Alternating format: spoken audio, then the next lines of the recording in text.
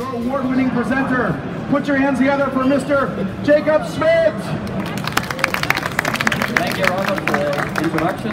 My name is Jacob Schmidt. I'm here from SE Cloud Factory in Denmark. Sorry, I fell split up. I want to tell you a little bit about the SE Group. It's one of the largest energy, TV and telco companies we have in Denmark. We are founded in southern Jutland, and we service actually more than 400,000 customers. We are quite financially solid, and we have more than 1,500 employees in Denmark. But I'm not here to tell you just about things about the SE Group. I will also tell you a bit about what we've done with S2D in our clouds in hosting in Denmark. First of all, we started out with Microsoft in Redmond a year and a half ago, working on the next generation data center to serve our hosting. Approximately 6 months ago, we addressed Lenovo and Intel to talk with them about the hardware we're using for the next generation.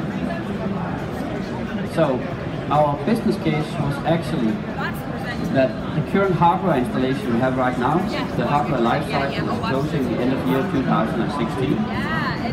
We have a high complexity setup with current storage systems. We have many moving parts. We have specialized staffs who need to configure and maintain our current SANs. And we see from time to time unpredictable performance because of the mix of spindles we're using.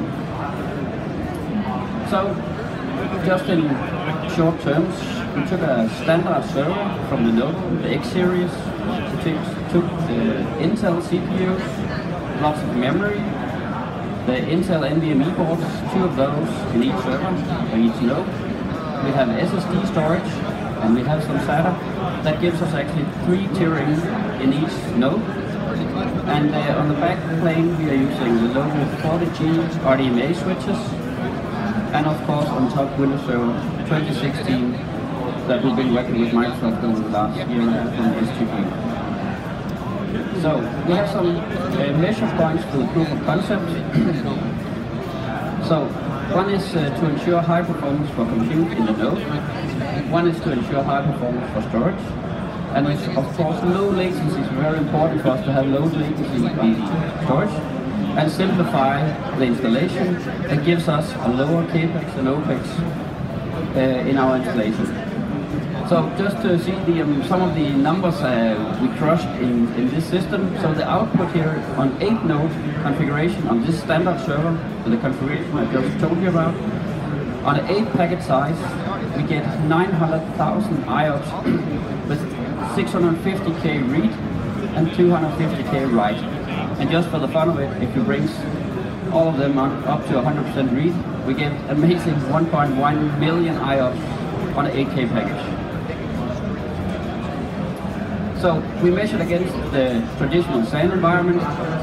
We looked at the license per spindle, license for replication, cost of support per spindle, and the very high cost of SSDs in our current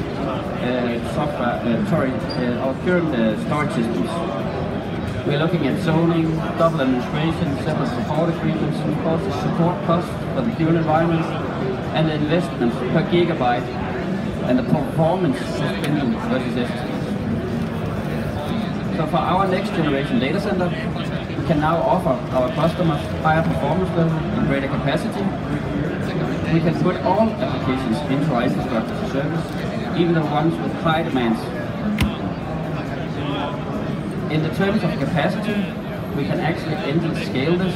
Of course, we started out with 8 nodes, but we can scale this all the way. And the solution footprint in our data center, including racks, power and cooling, has been reduced so many times. I'm here with Fleming, my colleague, and Pierre from Lenovo as well, and we'll be here standing the next half an hour, so if you have any questions, please come to Josh and we will answer them the best we can. Jacob Schmidt, everyone! Thank you, Jacob! Nicely done. And a great crowd too, a great presentation. I'll hit stop after all the applause stops. Nicely done, everyone.